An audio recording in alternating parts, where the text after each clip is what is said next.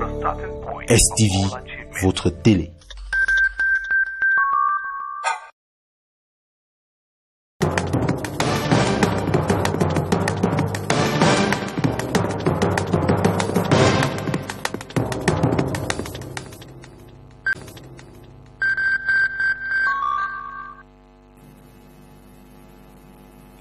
Today, September 20, 2017, marks exactly 57 years Cameroon got admitted into the UN General Assembly. What has been the romance between the two parties this far? Find out in this newscast. Plus, construction works at the JAPOMA Sports Complex here in Douala is rated at 20% as at now, with the Turkish government reaffirming her support to see the project completed before the start of the 2019 AFCON in Cameroon. Those are my top stories, ladies and gentlemen. I am Henry WANA at the anchor in Douala. Murat Oku, the Turkish ambassador to Cameroon, has reaffirmed Cameroonians that the JAPOMA Sports Complex will be ready ahead of the 2019 AFCON in Cameroon. He was speaking today at the construction site in JAPOMA here in Douala. Philemon Bale was with him and our reports. Now the JAPOMA Stadium, the progress is around 20%. Just 20% completion rate this far for a mega structure to host games during the 2019 Africa Cup of Nations in Cameroon. The Turks are confident that the stadium will be ready in time ahead of the showpiece. The most hardest part is the deal with the groundworks. Now we almost completed the groundworks. After completing the groundworks, you will see that it's go very fast. The Turkish ambassador to Cameroon led a delegation that paid a visit to the site at JAPOMA. My visit is not directly related to this debate, as I just said in French. We understand the polemics going on around this issue of hosting the tournament. It's not up to us to pronounce a judgment on that, but from our perspective, it goes without saying that, since we are here cooperating tightly with the government of Cameroon in the context of the construction of the JAPOMA Stadium, we have no doubt about the diligent administration shown by Cameroon on. To be a little more specific about the JAPOMA project, it's more than just a football stadium. We have 50,000 people capacity study, and one Olympic swimming pool, and one multi-purpose sport hall is closed with the roof, and 2 training fields. This is for the football games, and 4 tennis fields, and 2 basketball fields, and 2 other fields we are going to establish. Once the foundation work is completed, the rest of the work will be to mount the other imported components of the sports complex. Like you heard from our lead story, that today, September 20, 2017, marks exactly 57 years Cameroon got admitted into the UN General Assembly. Record shows that the two parties have been enjoying fruitful cooperation ties. John Paul Sama looks at this long-standing relationship between Cameroon and the UN General Assembly. September 20th, 1960, Cameroon is admitted into the General Assembly of the United Nations. 57 years down the line, the country has enjoyed a smooth working relationship with the international body and in the process taken part in all of its General Assemblies since then. The country has opened its doors to the various arms of the United Nations. One of the major outcomes of this relationship was the peaceful resolution of the Bakassi crisis through the signing of the Green Tree Accord under the supervision of the then UN Secretary General Kofi Annan. The international body has also helped Cameroon and its neighbors in the combat against Islamic sect Boko Haram with the provision of a peacekeeping mission to the affected regions. This 57-year-old relationship with the UN today has also seen the organization coming in to resolve and check issues of human rights violations in Cameroon, and especially with the Anglophone crisis, as the United Nations made several calls for investigations on the allegation of human rights violations on claims that the government used excessive force during the 8th December 2016 protests in Bamenda. They did not only end at that, as they went further to call for the release of detainees in connection with the Anglophone crisis for proper dialogue and peace to reign. The international body could not stay silent when the two English-speaking zones were deprived of internet services, with the special representative of the Secretary General for Central Africa in a 4-day official visit called on the government to re-examine the situation. The bilateral relationship with the United Nations has also seen aid from the world's body with refugee crisis in Cameroon, and the country hosts several branches of the body's arm. With these benefits the country has enjoyed, the World Food Programme, with its country's strategic plan to be implemented in Cameroon from 2018 to 2020, will help the country achieve zero hunger, and they will also work with the Cameroon government to establish the long-term intervention to improve the resilience of vulnerable communities in the far north, and Adamawa regions. With Cameroon currently taking part at the 72nd UN General Assembly in New York, that win-win relationship could last for a while. Cameroonian political scientists have been expressing their diverse views about the opening speech of U.S. President Donald Trump at the opening 72nd UN General Assembly in New York. Larinette Apaje sought their views and packaged the following report for us. For the first time as President of the United States of America, Donald Trump has mounted the rush room of the 72nd UN General Assembly, in which he delivered a speech that has attracted several comments and analysis from national and international experts. Amongst abundant statements, he has called on leaders to protect their nations, the interest and future of citizens, as well as reject threats to the nation's sovereignty. In Cameroon, some citizens, especially from the English-speaking regions, have voiced certain interests which some government leaders have considered as threats to national unity. For these political scientists, the call of Donald Trump can be analyzed in a Cameroonian context. Our President Biya, being in that audience, he was telling him and the other world leaders that were there that I will encourage you to work for your people and not against your people. Because if you work against your people, you're not going to have me. Because if you work against your people, it means you're working against the sovereignty against sovereignty, because sovereignty simply means the capacity of the people to do without intimidation, without fear from outside. The righteous many should confront the wicked few who are terrorizing our borders. These words of Donald Trump have been considered as words of comfort to Cameroon in her fight against Boko Haram and other insecurity threats. The statement of President Trump is in support of the actions that President Biya and the others have been taking against this Boko Haram terrorist danger. The Boko Haram terrorism is a wicked act, wicked aggression against the sovereignty of a people. It's pretty soothing, pretty encouraging, and I think that the President Biya and his colleagues would take a lot of solace. And as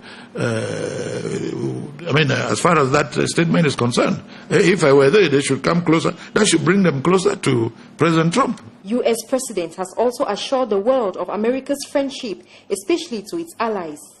Donald Trump's September 19 speech also made the General Assembly of the United Nations know his stance concerning North Korea.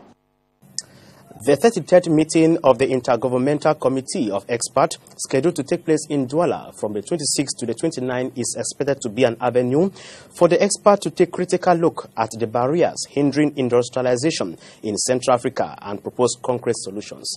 Larinette Apaje with a preview of that meeting. Going by the director of the Central African Office of the United Nations Economic Commission for Africa, Antonio Pedro, a successful industrial policy for Africa requires a government that has its roots in society, but also the power to chart and implement its way forward. Without a deliberate strategy to promote industrial development, African countries will find themselves locked in a state of low productive capabilities. The region is going through macroeconomic instability, which was triggered by the fall in commodity prices, especially oil. But it extends also to cacao, and so on and so forth. So it's a very important agenda. It's an existential issue. Despite identified challenges to industrialization, particularly in the Central African sub-region, concrete actions can be taken. The need to create a one-stop shop, as it were, or one-stop facility to address the infrastructure and other factors that are impeding Central Africa from becoming competitive. We believe that by mobilizing all the stakeholders in the region to formulate an agreed strategy to achieve that, we will be then contributing to the decisions of the heads of state of CEMAC. The whole idea of experts of the Intergovernmental Committee, who will be meeting from the 26th to the 29th of September 2017 in Douala for their 33rd meeting, is to promote made in Central African goods and increase the economic growth of the sub-region. The Minister of State at the Ministry of Public Works in charge of transport was in Douala today to hand over seafaring logistics to the Douala Port Authority. The 4 boats are to be used to secure Cameroon waters and boost the activities of the Douala Seaport. Veronica Aji now reports. Emergence, one of the boats handed over to the Port Authority of Douala, is 15.32 meters long, 4.47 meters large, and can carry along 8 persons. The seafaring equipment, alongside 3 others, handed over to the Director General of the Douala Autonomous Port Wednesday, have as primary objective securing Cameroon waters. In this project, we have previewed some equipment for the management of the seaport. And then now, today, we gave 3 equipments for navigation in order to enable the port, the seaport of Douala, to assure the security of the zone. You know that we have we are threatened by the banditism and terrorism now, and the port of Douala, the seaport of Douala, is a port, a door for those youths to attack Cameroon. And I think that it was necessary for us, and this is just a contribution to help the seaport of Douala to enhance the security of the zone. Thank you. During the official handover ceremony, the Secretary of State at the Ministry of Public Works in charge of transport said the government initiative is part of the Vision 2035 objectives. We have here a large project that includes road construction and rehabilitation to enable our neighbor countries, Chad and IFC, to transport their goods easily in the sub-region.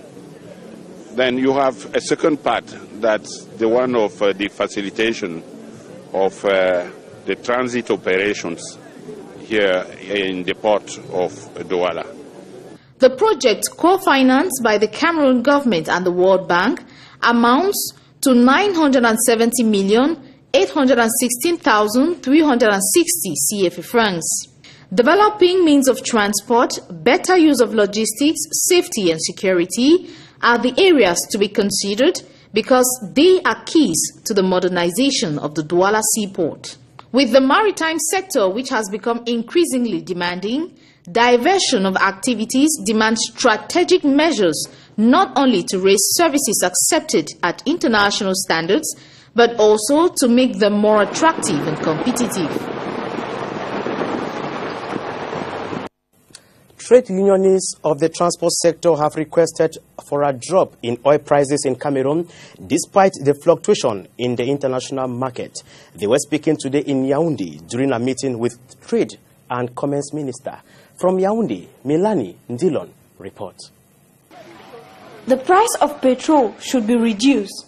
This is the plea of trade unionists who are not happy with the reforms in the petrol sector without their consent. For more than 2 years, these trade unionists have not been able to communicate sufficiently with government officials concerning the fluctuation of petrol in the world market. These plights have justified the presence of transport stakeholders at the Ministry of Trade this September 20th. The spirit of partnership, the dialogue, we need to dialogue. There is no winner, no loser. We have to work together because we have to build our country together, and I am very happy of this. It was very, very positive, very constructive, and I want to really congratulate, to thank the trade union for this spirit, very positive spirit. Transporters, who are the first consumers of petrol, are partners to Cameroon government and not rivals pertaining to some transporters. Le gouvernement soutient les syndicats. On est clair là-dessus aujourd'hui. Il ne faut pas qu'on nous appelle demain. He says, because they come to give 100,000 today or 200,000 tomorrow does not mean the situation is okay. Before decisions are being made, they should be considered, and with this, there will be no need for any strike action. Nous les encadrons sur le plan du travail, mais on n'a pas de retour ascenseur. Meanwhile, the strike action previewed for September 27, 2017 by trade unionists of the transport sector has been suspended, hoping to have remarkable feedback from the government on the complaints tabled by the trade. Nigerians resident in Boya have been called upon to remain law-abiding to the Cameroonian laws. The call was made by the Nigerian Consulate General to Cameroon while on a contact tour to that part of the Republic. From Boya, Ekowe Clarice reports. After his tour to Kumba, Mangfe and Bamenda aimed at knowing the living conditions of Nigerians, here is Ambassador Mohamed Arzika on another visit to Boya as he begins his journey by paying a courtesy visit to Chief Etina Monono of Great Support Chiefdom, where he earned himself an honorable title, Mula Sombe, meaning a star from the chief. Making his entry to the chief's palace was a warm welcome by Chief Monono and other choir and dance groups thrilling onlookers with their dance steps. The visit by the Nigerian ambassador to Cameroon served as an avenue for Nigerians living in this part of Boya to pour out their problems. We thank him for coming. The message that we like to tell him is that as he has come, he has to work with us, at least know us, know our problems, and know how he can tackle it. However, present to address the plight of Nigerians, Ambassador Mohamed Arzika nevertheless didn't hesitate to appreciate and express gratitude to the Cameroon government and the chief of for hospitality towards the Nigerians. Honestly, it was beyond my imagination. I thought of coming to pay respect to His Excellency Chief Monono and his cabinet to show gratitude in which how our people got to live in peace and harmony. Meanwhile, Chief Monono of Great Support paints a positive picture of Nigerians in his area of jurisdiction. In fact, it is very rare for me, as the chief of 22,000 people, which includes Nigerians, to ever get a problem, to have a problem from any of the Nigerians, because they solve their problems amicably. They are very, very kind and hardworking people, so much so that it only fosters the relationship we have between Nigeria and Cameroon. While concluding his tour, the Nigerian ambassador to Cameroon urged Nigerians in Boya to remain law-abiding, by so doing keep a strong Cameroon-Nigerian bilateral relationship. The sum of close to 2 billion francs CFA has been adopted as the budget of the Douala 4 Council after a heated council session today with councillors of the SDF party accusing the mayor for embezzlement and the neglect of the worries of the population. Darlene Feje reports. Floods, stagnant water and degraded roads are some of the daily realities of inhabitants of Mabanda and Katotash in the Douala 4 municipality. Movement in and out is a nightmare, especially during this wet season. À Mabanda principalement, vous voyez la route Chico. The just renovated Chico Alaji Road here in Mabanda is inaccessible. The New Star and Bello roads are in a deplorable state, a similar situation to that of Renovation and Katotash. Rien n'a été fait. Sur la route 4 étages, veut dire le fleuron Carrefour Bamboutos, rien n'a été fait. Accusing fingers are pointing at the mayor of Douala 4 municipality for the misery of the population who are forced to embrace the consequence of poor road infrastructures. Councillors of the Social Democratic Front Party have also charged the mayor for embezzling council funds of over 190 million CFA funds dedicated to the construction of a council hall and a public garden. Accusations which Mayor Federincom has debunked. He emphasized that multiple actions are being carried out in various neighborhoods of his municipality geared towards the well-being of the population. To him, those tarnishing his works are incompetent l'action de Monsieur le Maire. Donc c'est une agitation qui ne sert absolument à a view shared by the third deputy mayor, Wudobus, as the quarter-head of Mabanda. These people who have been here in the council for did nothing for that quarter they call Mabanda. They did nothing, absolutely. Any route, any project that was destined for that, either it was half done or was abandoned. Those projects are there, abandoned as they are. If they want that one, they will also go down and see what they did. They should show us what they did in Mabanda. The Mabanda population know them very well. After heated debate this 20th of September during the ordinary council session, the budget of over 20 million was finally adopted.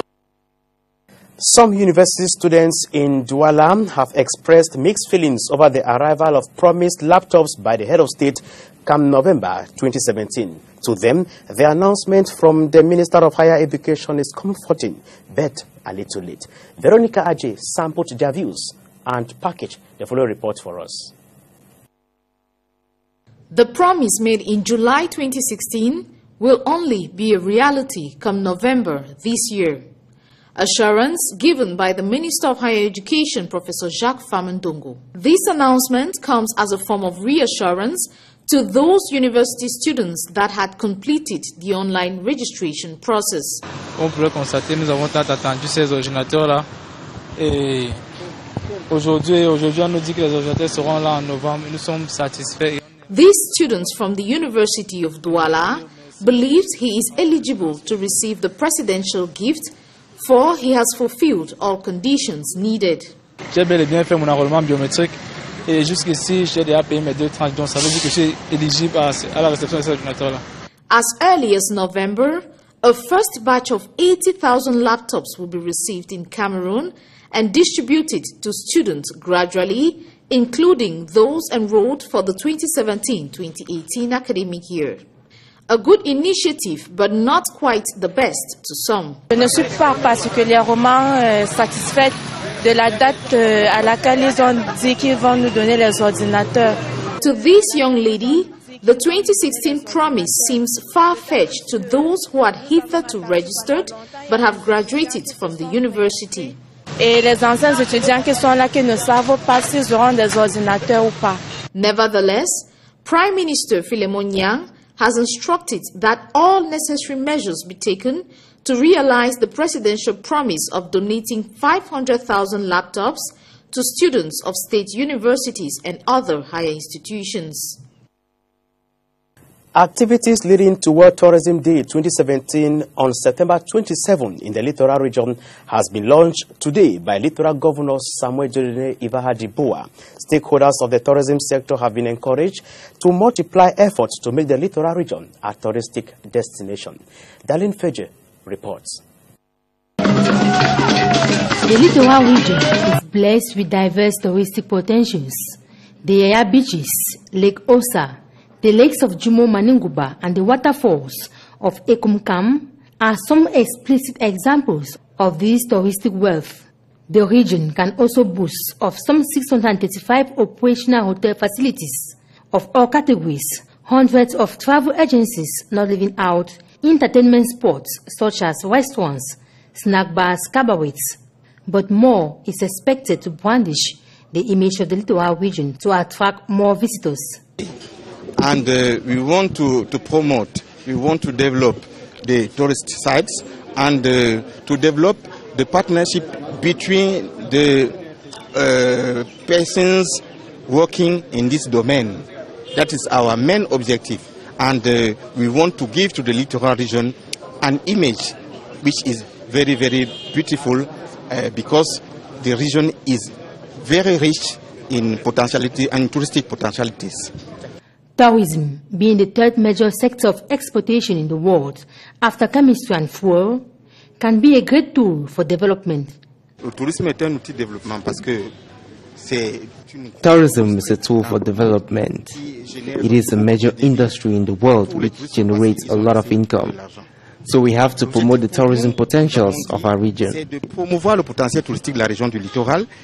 Launching the Regional Days of Tourism this Wednesday in Douala, in prelude to the celebration of the 38th edition of World Tourism Day, come September 29, the governor of the Littoral region, Samuel Dieudonné Ivara-Dibua, called on all stakeholders of the sector to unite forces for the development of tourism in the region and in the country. Let's now get news out of the country with the VOA. The White House reconfirmed Monday the United States is pulling out of the Paris Climate Accord, a decision President Trump announced in June. The Paris Climate Accord is simply the latest example of Washington entering into an agreement that disadvantages the United States to the exclusive benefit of other countries, leaving American workers, who I love, and taxpayers to absorb the cost in terms of lost jobs, lower wages, shuttered factories, and vastly diminished economic production. But at a gathering Monday of city and state leaders on the sidelines of the UN General Assembly in New York, there was a different view. From infrastructure to finance to procurement, the opportunities are endless. This includes expanding transit to include electric buses, as we've seen in the UN climate change host city of Bonn in Germany, or making buildings more efficient by using sustainable material, just as we're seeing in many cities in India. California Governor Jerry Brown said cities and states can still make a profound difference on climate change without Trump administration support. But because our system of check and balance has so many other power centers in business, in states, the influence of other countries, he will not be successful in the direction in which he's going. New York City Mayor Bill de Blasio proposes dramatic cuts in greenhouse gas emissions by forcing landlords to upgrade energy systems in old buildings. Once achieved, de Blasio says it would reduce emissions equal to taking 900,000 cars off the road. Daniel Sheriff, VOA News, New York. And that does it for this edition of the newscast on Spectrum Television. Thank you all for your kind attention. See you tomorrow. Good night.